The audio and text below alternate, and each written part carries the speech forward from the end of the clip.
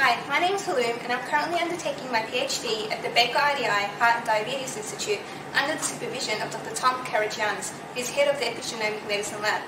In this video, I'll be demonstrating a procedure known as the Clonogenic Survival Assay. This is a 50-year-old technique which enables the assessment of the impact of different treatments such as exposure to radiation or chemical agents on cellular reproductive viability.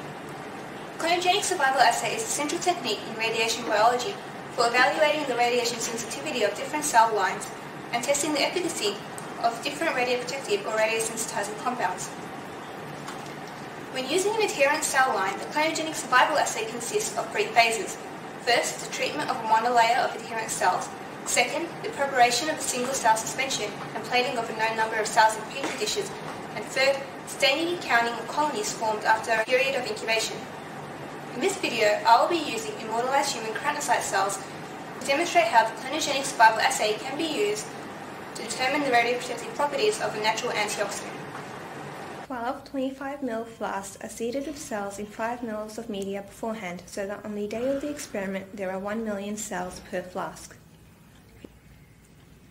50 microliters of the drug is added at different concentrations to the 5 ml of media in each appropriately labelled flask to achieve the required concentration.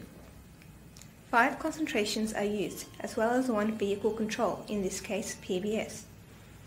After adding the drug, the cells are incubated for 1 hour in the conditions appropriate for the cell line used.